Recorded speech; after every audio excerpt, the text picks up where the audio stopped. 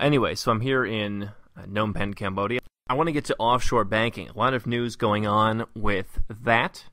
A lot of articles that I see coming into my email inbox. People send me things from newspapers or web articles. And I'm not going to talk about Cambodian offshore banking. I'm not going to do that. Although I did see an ad today in the Nomad Post for a bank offering basically 10% interest on your money when you deposit in the Cambodian riel. They use dollars here, but if you put it in the riel, they'll give you a hefty interest. So at least here they know that their banking sector is not the best, unlike the United States, which was ranked 40th safest in a 2008 banking survey. But when you don't have sociopaths like Ben Bernanke controlling the interest rates, you can actually make some real interest. Back in the good old days, right? Anyway, offshore banking, an article in the Globe and Mail, Canadian newspaper. I got sent this article from Toronto, written by Romina Moreno. Romina writes, an offshore bank account may seem like an intimidating prospect and one that could lead to trouble if it isn't done right. But experts say that as long as you follow the appropriate reporting rules set out by the Canada Revenue Agency, offshore bank accounts can be a practical and in some cases necessary way to deal with your finances. When we hear about offshore, we think tax evasion, palm trees, and tax havens, said Jamie Golembeck, Managing Director of Tax and Estate Planning at CIBC Private Wealth Management. But there's certainly no problem with having an offshore bank account to do offshore banking, for example, if you vacation or if you own property outside Canada. Or if you're just worried that your tyrannical government is going to come in and decide they want to scrape up some of your dough and put it into their coffers. I added that part. The woman from CIBC did not say that. How could she? All these banks are in bed with the government. They do their bidding every day.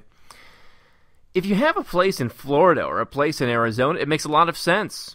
Setting up an account in the U.S. or abroad is no different than opening a bank account in Canada, and if it's being simply used as a checking account, there aren't any additional fees.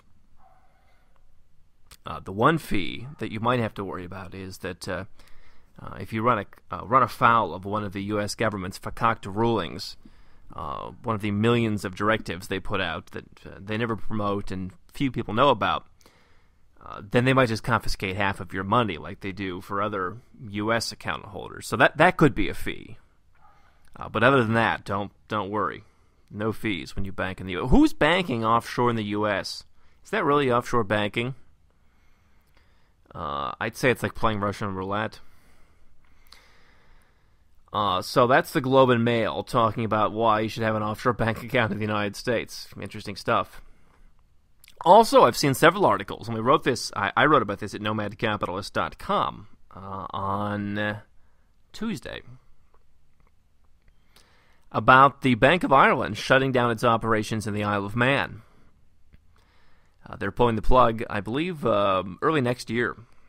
They're closing down the whole thing. They're closing immediately to new depositors. They'll be figuring out a way to get people's money back to them. So basically, the Bank of Ireland, which is in a troubled economy in Ireland, they've had difficulties to say the least.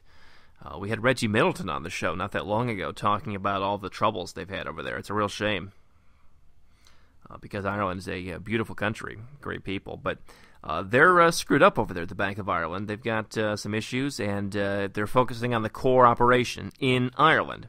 That means that the offshore unit in the Isle of Man will be closed down, and it is not the first time that an offshore bank in the Isle of Man has been shuttered. All these banks in Europe and the UK and elsewhere over there, they're running into problems.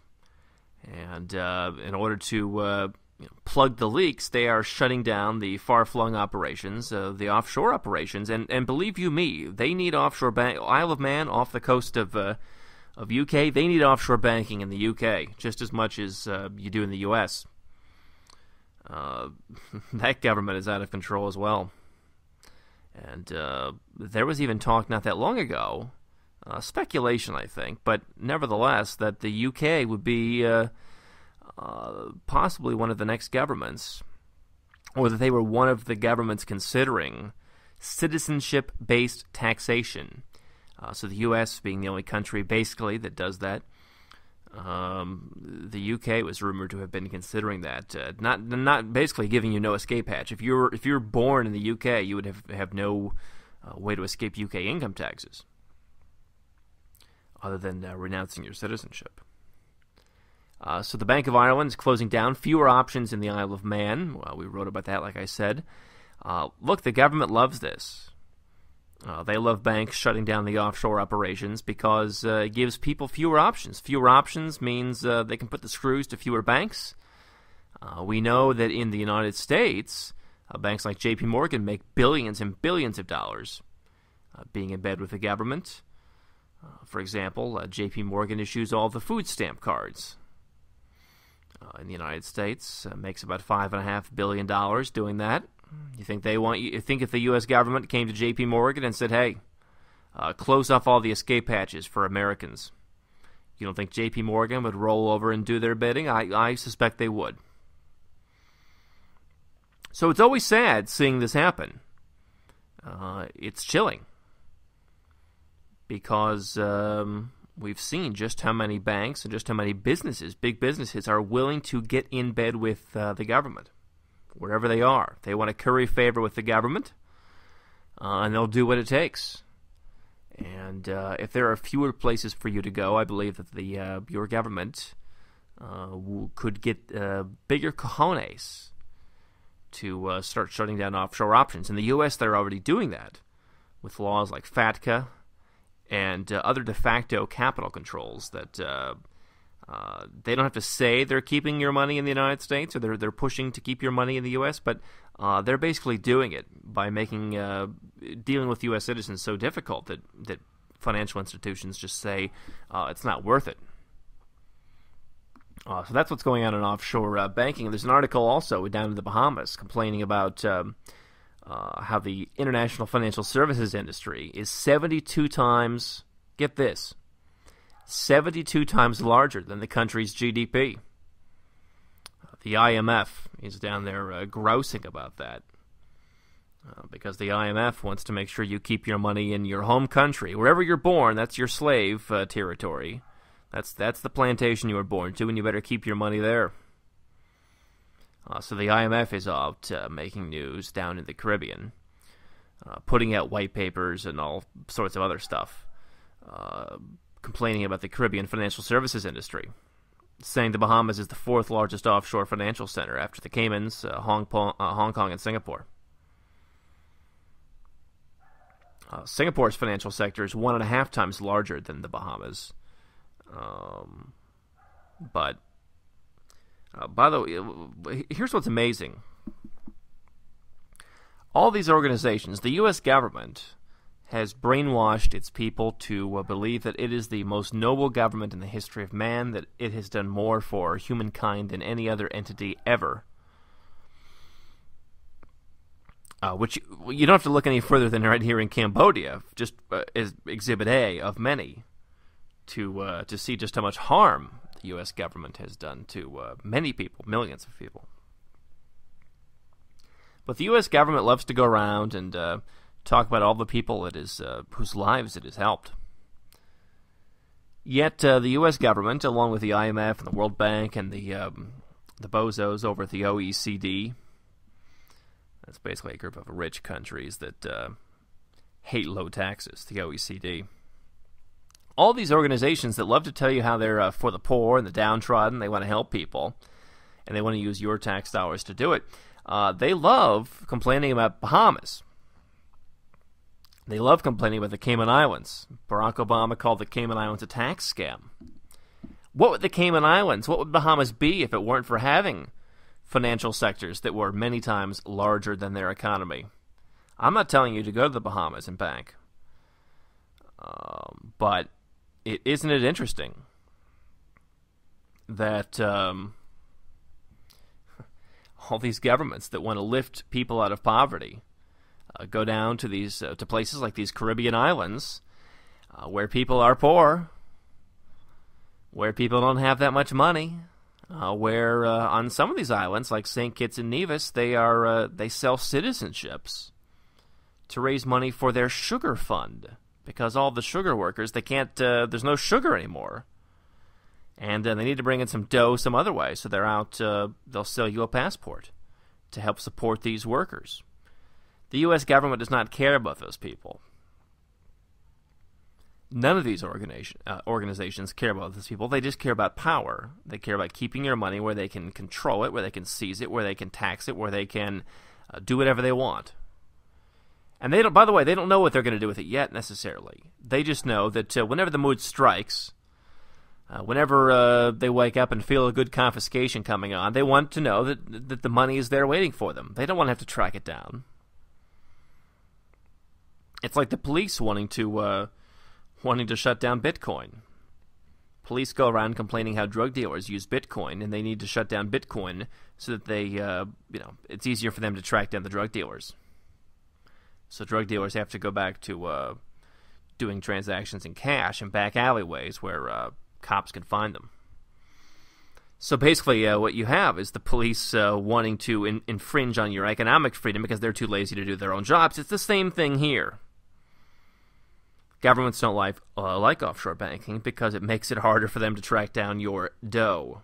And I'm not saying to do anything illegal. Just like the Globe and Mail reported, I believe in reporting and following the law. I don't believe in unreported offshore accounts. If you're a U.S. citizen, that's a no-no, and you should not do it. Because there's no benefit, really.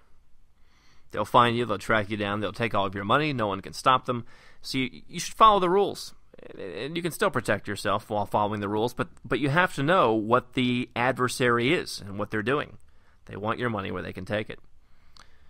So don't listen to these reports that talk about, the size of the economy. Listen, they did this after Cyprus. After they stole money from people's bank accounts, and business owners lost hundreds of thousands of euros, then the people over there, all the EU bureaucrats, went around and said, "Oh, well, look at Luxembourg. It has a big banking sector for its size too. Well, that's probably it's probably a risk."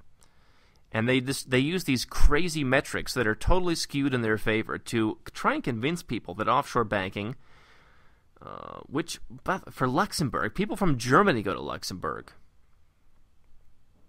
It's not exactly that offshore. It's like a train ride away. I took a train to Luxembourg and back from Brussels in the same day about 2 years ago. Not exactly some place with palm fronds waving 5,000 miles away. But this is what they'll tell you to do. Now, it is interesting that this article in the Bahamas mentioned banking in Singapore. Again, not telling you what to do, but I'm a fan. I was talking to a friend of mine today who lives in Singapore and was telling me how he pays $6,000 a month in rent for a 3-bedroom apartment. Very nice 3-bedroom apartment, but still. So do I want to live in Singapore? Not necessarily. But economic freedom, they're right up there. And so if you are looking to get started in building an escape hatch, we have a special offer. Through this month only, through August only, you've got a couple days left.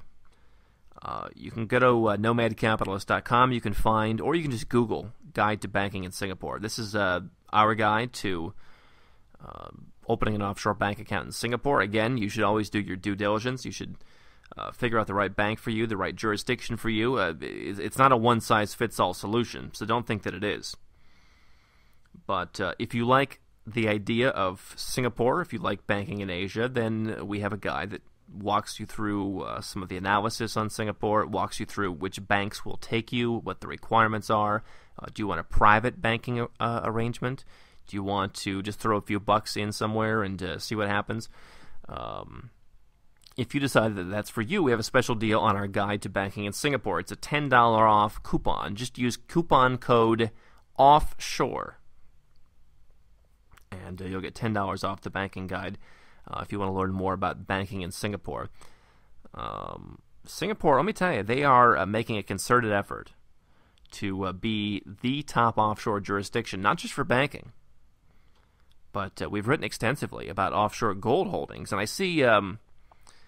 I never assume. I view this whole offshore community as just that, as a community.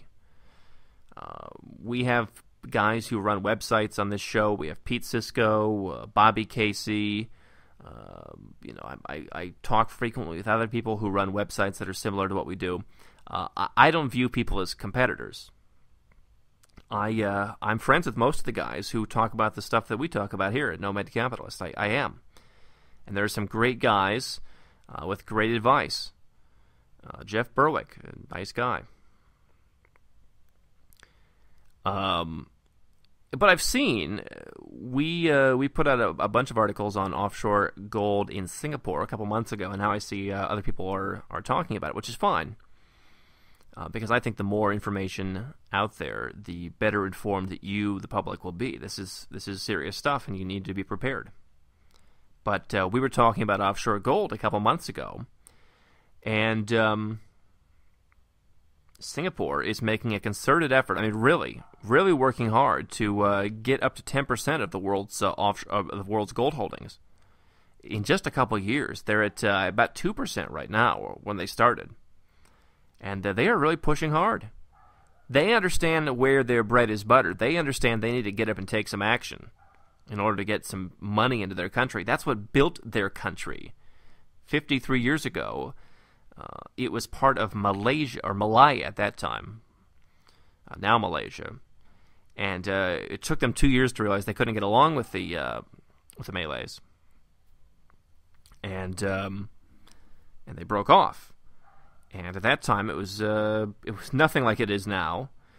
In about 2 generations, they built it into an economic powerhouse, and they realized that they did that by realizing that with about 250 square miles, basically this postage stamp size of land at the foot of the Malay Peninsula, they realized they had to do something different. They couldn't just be like the U.S. or the U.K.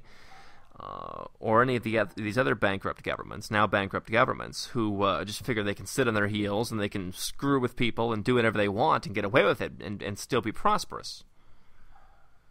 Although we can see how those chickens are coming home to roost. Prosperous for how long?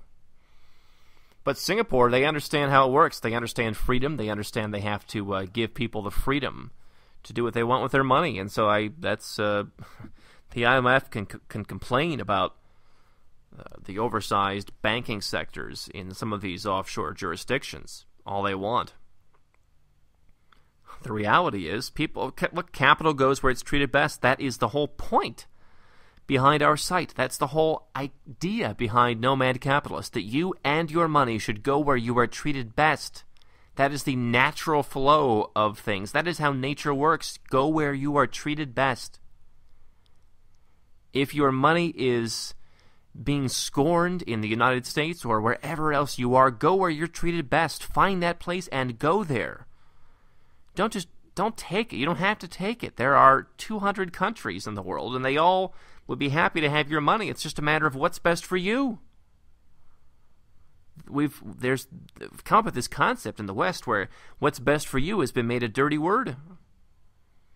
Heaven forbid you would do something that's good for you. You earned the money, but they'll tell you what to do with it. So if you want to learn about banking in Singapore, it's like I said, it's not for every person.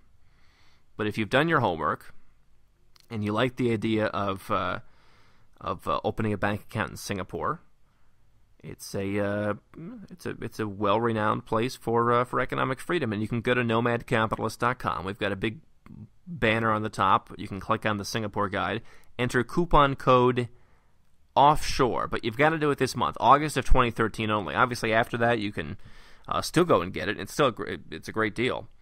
You get a ton of information, and if you're not happy, email us, and we'll give you your money back. We don't want you to pay for something that isn't useful to you. But if you take advantage of that this month only, you get a special $10 discount. All right.